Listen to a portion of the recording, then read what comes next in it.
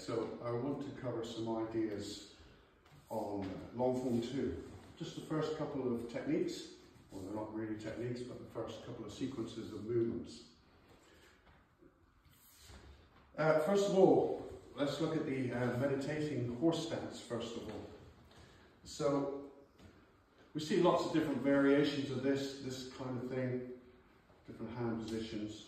What I try to do is to clean it up. So first thing is I clean up my horse stance and make sure my knees are over the feet, bottom tucked in, and I sit into the stance.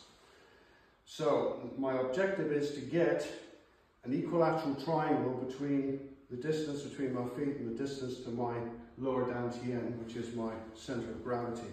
So that should be an equilateral triangle. So if I'm stood like this in a high horse, that triangle is being stretched. So I want to sit. Okay, and when we do the hand positions, this should be covering the fist rather than showing the fist.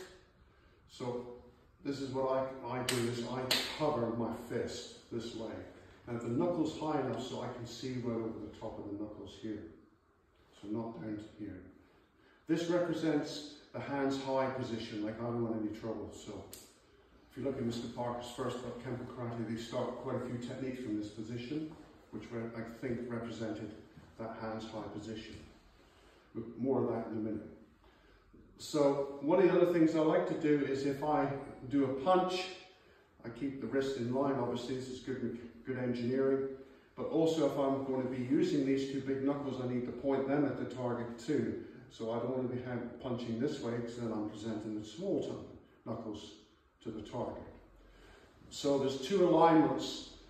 There's the wrist alignment on the vertical plane here, and then also on the horizontal plane here. So there's a plus sign that we're working on with this. So this needs to be in line. So when it is in alignment, that's fine. And the open-handed version, like here with the spear hand in the form, again, should all be in alignment. Okay? So when you put the two together, pop the fingers down over the top, then you have your covered fist. So now I have a triangle here, and I have a triangle there. So that kind of feels really nice and strong, okay? For me, this cleans it up, makes it a lot more pronounced, okay? So try not to have your hands too low, because if this represents a hands high position, then they need to be fairly high, okay? Now, the first movement of the form is to step forwards and use an inward block. Now my point of origin is high, so therefore I must use a hammering inward block. So I step forwards, drop my elbow and hammer forwards with the block. Elbow should be on the center line. Try not to have this hole in the middle. Get your elbow in.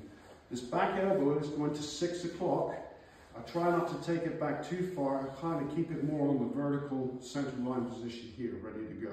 It's loaded, ready to go forwards with the finger thrust.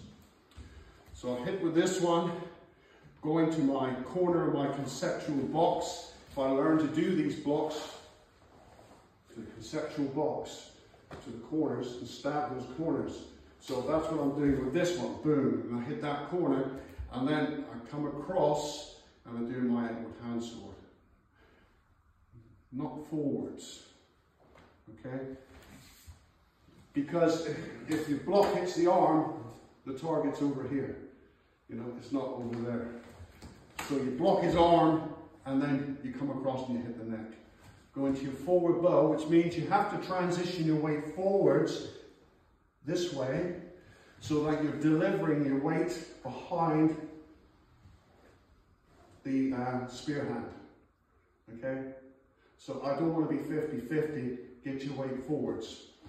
And then what's going to happen is my hips are going to power this spear hand here and power the back elbow. And what I like to try and do is get 90-degree angle here, because again, this should be in alignment. So not like this kind of thing that you see a lot of. Keep it really nice and aligned so that the elbow is in line with the wrist, which is in line with the knuckles and the fingers. Because this whole unit is powered by the hip. You see that? Right. Now, the next movement, my point of origin is low, it's not high, so the inward block should be a thrusting inward block this time. So I don't want to cock to block, because that's 2 counts. I need to go from my point of origin and just directly thrust forwards. Again, get your elbow on the center line. Come across, hit with the hand sword, keep the elbow behind the hand, try not to hit like this. This is using your path of action. Okay? You have the choice of lowercase and uppercase use of this within that path of action. So try not to use a line, keep your elbow low. This obviously gives you a lot more protection too. Okay? And then you go into your forward bow again. Another thing is shoulder alignment. Try not to have your shoulders out. Keep your shoulders down. Okay? That's important because that anchors the arm to the body. Okay? And then come back for the next shot here. Okay? So, for me, I like to try and clean up and make sure my engineering is going to work for me. If my weapons hit resistance, I need those joints in alignment so that they are structurally sound. You want to hit somebody with a misaligned weapon, then you're going to end up damaging yourself. Okay? So it's a really interesting thing that goes on with the first part of this form, because it's really teaching you basic mechanics and basic open hand and closed hand positions. Okay? I hope that helps. Thank you.